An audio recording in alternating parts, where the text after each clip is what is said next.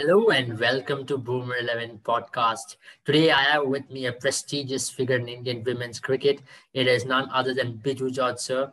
He was the fielding coach of the Indian women's team who played the final in 2017 World Cup. He's been the fielding coach of Sunrisers Hyderabad and he's also been with Kolkata Knight Riders. Welcome on the podcast, Biju George, sir. It's always great to have you on the board. Thank you so much. My pleasure. So I'll first get to the question. So how has the journey been to women's cricket? We all know that you were with the under-19 Indian team, then you were with Kolkata Knight Riders. And how was the transition into women's cricket back in 2017? Like 2017, I like my first experience with the Indian women's side or women cricket per se was like I had done a 2014-15. I had done the under 19 Indian women camp as a lead coach. It was in Yeah. Gundu. Okay. There were a couple of girls there who were still making India proud. Smriti Mandana was there. Deepthi Sharma were there. All small kids. Yeah. And they were like maybe in their 16, so 17, hardly. Yeah. All small kids at that time. I never expected to work with the Indian women's side or the women team again. I was with the Calcutta Knight Riders, like you rightly said, 2015-16. And 16, we played the quarterfinals in Bangalore against Sunrisers Hyderabad, which we lost.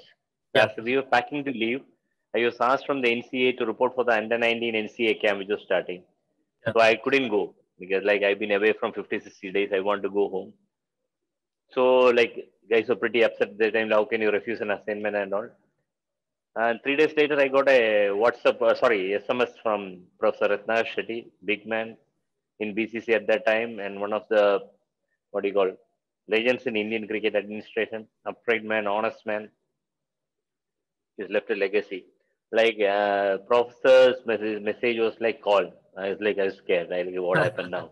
Okay. I didn't call. So next day again this call came and I called him. I said, sir, this is Biju speaking. He said, Rahul Dravid wants you to tour with the India side to South Africa, men's side. Are you willing? I said, very 2017. much willing.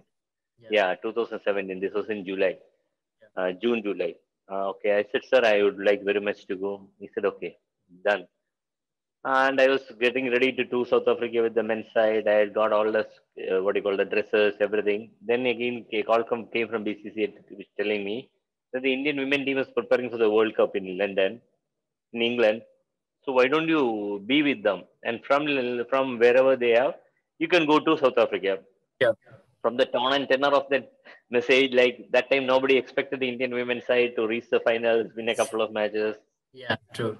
Like I went, I joined the side. First time I seen legends like Mithali, Julian up close. Huge respect for them. Yeah. I believe they are true pioneers, true greats. And that's how the dream started, the journey started, and we went up to the finals. It's a dream journey.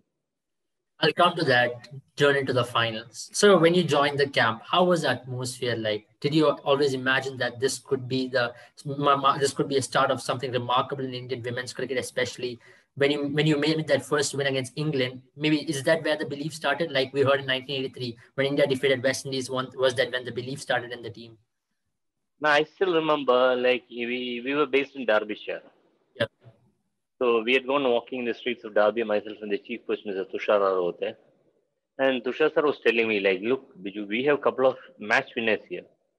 If these girls each stand up and win a match for us, we are into the final. I said, like, how is it? So Veda can win a match for us. Mithali can win a match for us. Smriti can win a match for us. yeah, Harman can win a match for us. And so it went through. Like all these girls won a match individual brilliant. We were like, and we did well as a team. We pulled together, stayed together. It yeah, was a hard ride. yeah. Alien conditions, cold, Yeah, it was and indeed. food was an issue. There were no net bowlers, so myself and Tushar were bowling, and all that stuff was there. But we pulled through and we came through. Unlucky to lose in the finals. I'll get to that semi-final match now against Australia, six-time world champions.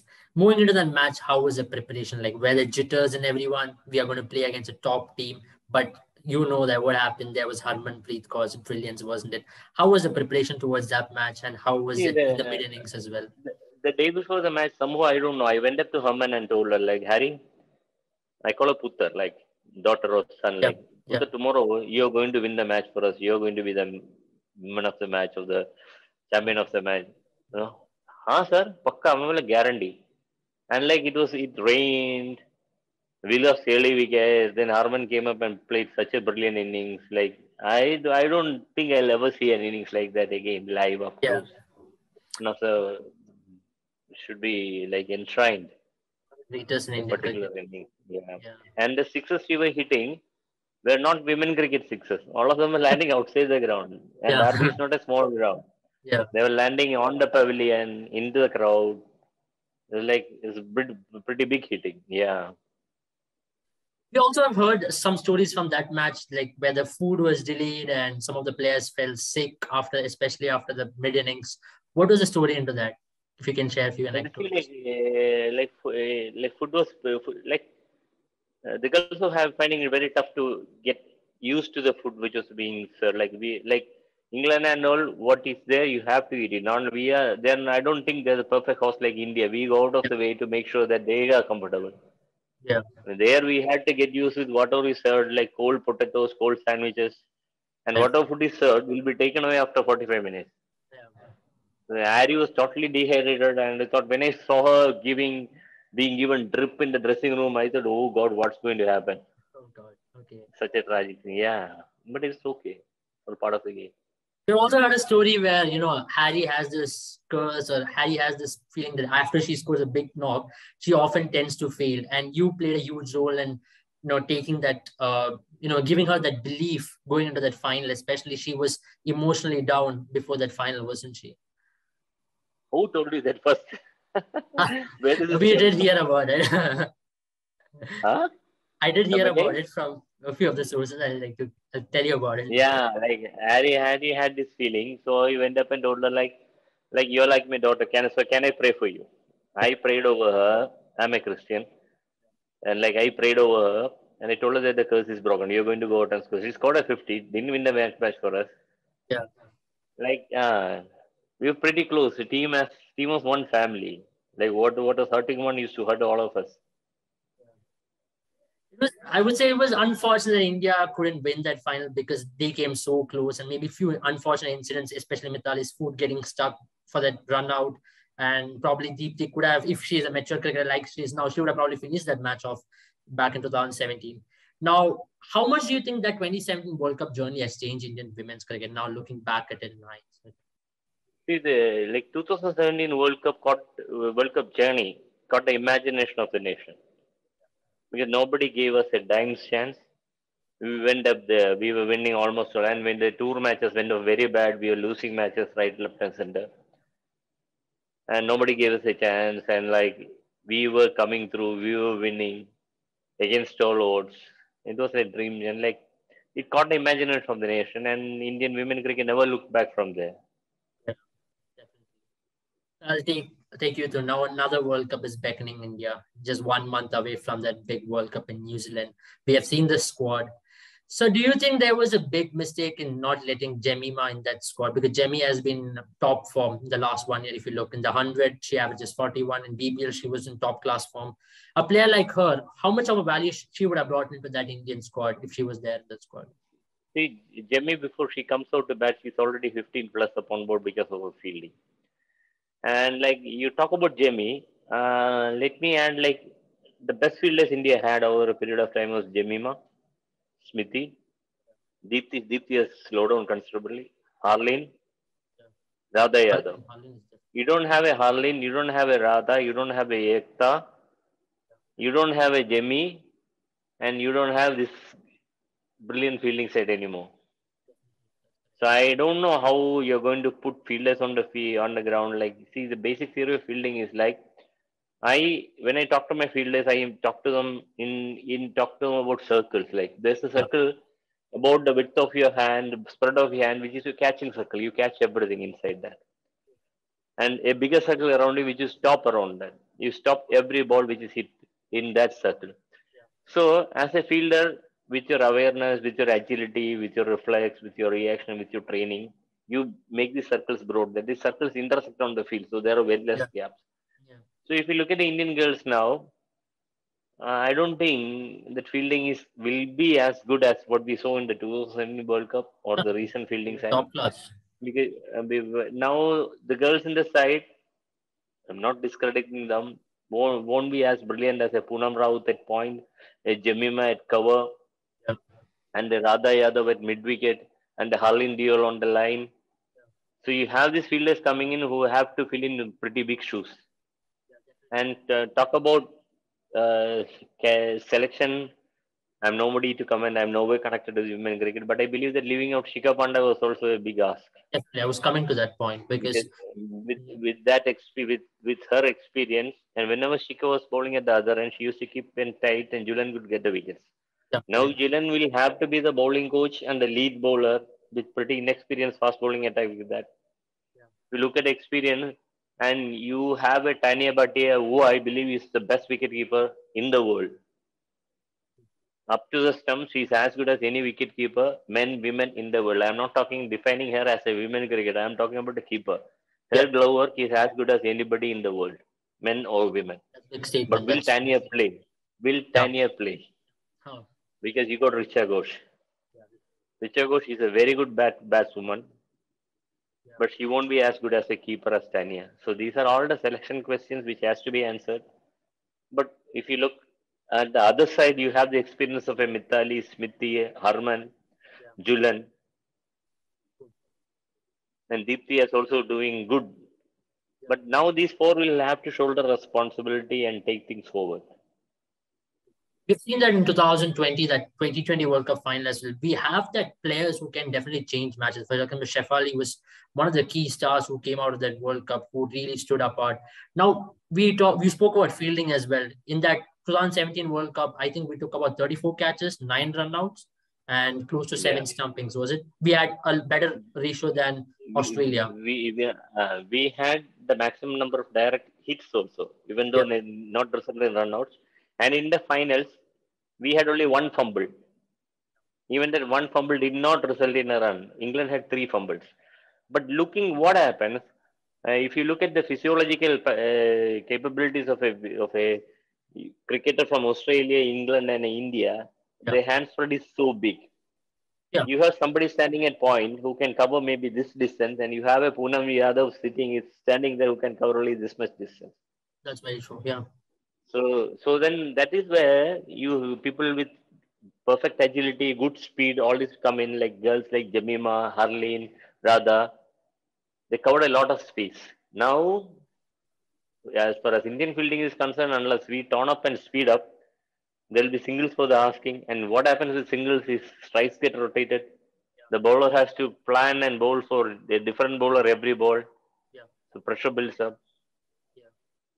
No, it reminds me back. It takes me back to that words which MS Dhoni used back in 2008, where he was building that team for 2011, where he told that he wants the best fielding side. And India went on to win 2 ICC championships just fielding their way out. And that's one of the same thing. What's the revolution we're seeing in women's cricket as well, especially with Australia, England, top class fielding. India was right up there in 2017, which resulted us being in that final as well. So I would like to now talk about the experience of Mithali Raj. What does she bring into the fore to Indian team, especially going to a big event like this? She is the best batter in the world. And her record says that she's better than a Virat Kohli.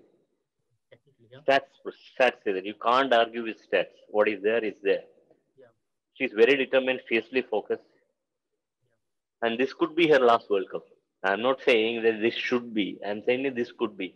Yeah. Because fitness wise, performance wise, she can easily play on and pull on for another couple of years.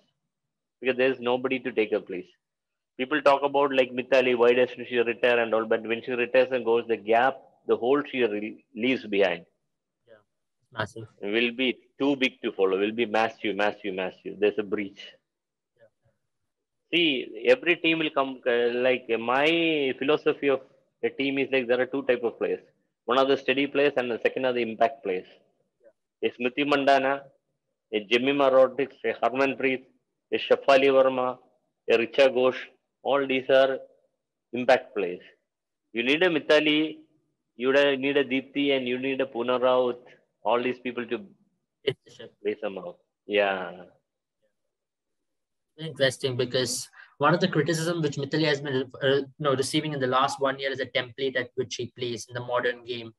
because Australia, England, they are scoring at a higher run rate. And that's where my next question is. Should India be tinkering with the template of their gameplay? We have seen the last 1 year, which resulted in many losses, is because they're not able to convert those 220s into 260s, 260s into 280s, especially in women's game. And now that's been the demands in the women's game as well, if you look at from where we were past 4 years ago. True that. But again, we have to play to our strengths. Like if you look at legend, I believe that the best batsman the world has ever seen, with due respect to Sachin Tendulkar, Donald Brad, I believe it is Sunil Gavaskar. Towards the end of his career, Sunil Gavaskar sir had adapted to the demands of one-day cricket, and the century in Delhi was amazing. Like he was like going after the bowlers and how he batted against the New Zealand bowlers, even Chetfield and all these people. See, Mithali has it in her. I have seen her hitting sixes out of BKC ground, huge sixes. She has it in her.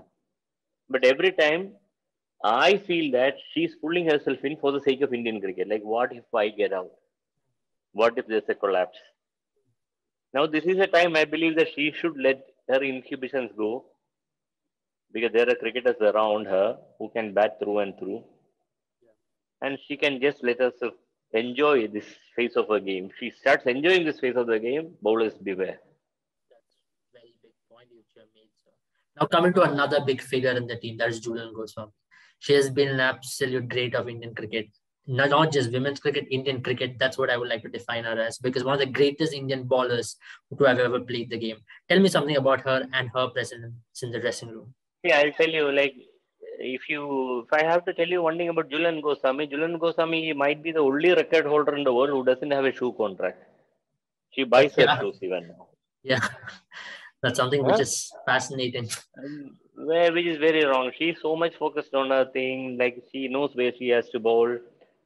She always like I keep talking. Even 3 days back, there was a call from her. We talked for a long time. Like even though I left in 2019, all of them they have the freedom to call me up or ping me up, and they keep calling these people also like for no reason, like Yeah, because that's a just to find out trust hi hello. relationship, I believe, that Yeah, you that have with the the team. relationship still there. Yeah, Julian is a legend. Julian is a legend, and the first photo I ever took with the women cricketer was with Julian Goswami. I said, Julu, I want a photo with you. It was in Low. I remember it was in Lowbrow University ground on the banks on the side of the stadium. I said, I went up to her and said, Julu, excuse me. She said, yes. Can I have a photo with you? Why? I said, you're a legend. Yeah, yeah. I mean, the kind of presence, kind of impact she has in Indian cricket team, and the kind of inspiration she has given to many young budding Indian women cricketers is amazing. And now what biopic is also coming. I'm sure that it'll also inspire Yeah. many young women to take up Yes. the sport. Definitely. Absolutely. So now coming to one big thing everybody wants to know is women's IPL. How much can women's IPL impact Indian women cricket, and how much of a revolution it can bring, like it brought to men's game? See, uh, the time to start women IPL was last year, or the year before last, or the year before last. And I don't know why women cricket is being pushed away and segregated. India needs women IPL as soon as possible. And I tell you with 100% knowledge that if the board decides to sell women cricket franchise, Yeah, there'll be more than 8 or 9 people ready to bid. Right? You don't have to start with 10 franchises. You can start with maybe 6 franchises. yeah. I know for sure. 6 franchises done. You already have that mini Nizam, league which takes place in IPL, which has got no, a lot of traction. which is of no use absolutely. See, if you count the number of states in India playing cricket, there will be more than 20. Let's put it as 20. 20 average said. If you want to pull down Indian women cricket and play the devil's advocate, you say that the standard is very low. You got 20 cricketers playing, 20 team. 20 team into 15 players is 300 players, right? Correct. You look at the players who are contracted like India A, India A and all, you put another 30 people. There are 330 players ready there. And you got 6 teams. You from the auction, you buy 8 foreign players each, make 5, not 4, make 5 play in the 11, 6 Indian players. Next year, bring it down to 4. And mark my words, Indian cricket will boom. and blossom. Women cricket will boom and blossom for sure. And people talk about revenue generation from women cricket. Look at the brands which are there in the market. If you look at open the television, if you have a 10-minute advertising spree, more than 8 minutes will be aimed at the women Yeah, spectators. correct. That's very true. Yeah. Now you're seeing players like Smriti, Mithili all get big brands as well. So they're also booming. They're also in the market as big as a Yeah, men cricketer. absolutely, absolutely. That's a big point as well. I believe women's IPL not only can bring that revolution like it did in men's cricket, but it can also help many women to take up the sport, believing that their future is secured. One of the issue with women's cricket was that their future and their jobs not being secured as well. Like, 100%, because there are no employers, only Indian Railway recruits. If Nida Ambani ma'am decides, she can easily recruit two teams. In the Adani group, they're into cricket anyway.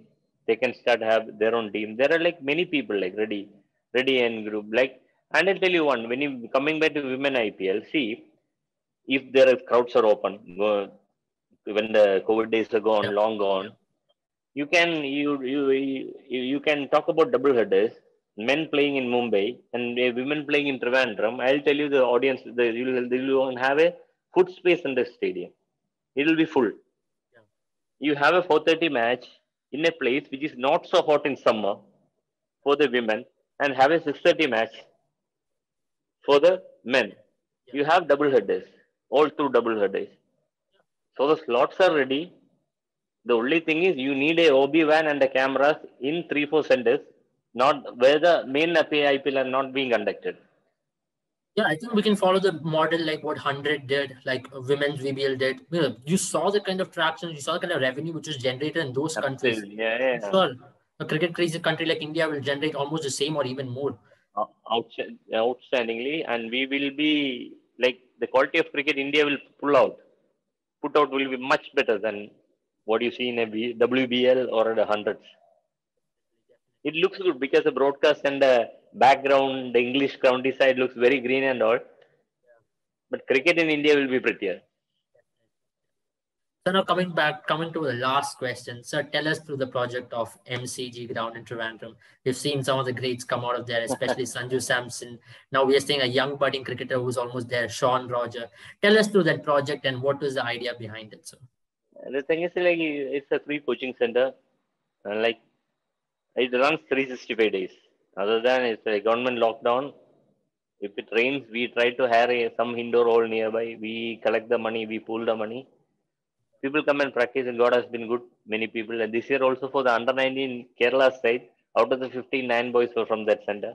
Oh, great. Sean went up, two boys came into a challenges. Yeah, One went on to play for like Sean Rogers. There are like even for the next 19, there are few guys like Abhishek Nair and very talented. I believe we have just a very basic setup, very dusty, very basic setup. People have gone up and played higher cricket. God is good. But I hope they also come back and do something for the center also, which they normally don't do. The birds fly away from the nest and they forget the nest. It's okay. But what happened? Like, I believe it's not the infrastructure, much more, it's the program which you're running is very important. And the cost and the passion in which you pursue your dreams pushes you on. Yeah. We start at 2:30. It's a summer day. We finish around 6:45. It's like 4 hours of solid practice. We start at 6. We finish by 9:30. 7 hours a day practice is going to give you results today or tomorrow. some fascinating stories which has come out from MCG ground in Trivandrum. So it was pleasure joining you on the podcast. Great to hear all the stories from Women's World Cup, to your opinion on the women's squad which will be playing in the World Cup in a month's time, and also your MCG story as well. Thank you. I hope you will join us in future as well. And I hope you Anytime. had fun joining us in Boomer11. Catch you up, and all who watched, I hope you enjoyed this episode. Download our app, which is Boomer11. Play our fantasy contest and have win a lot of prizes as well. Stay safe and take care.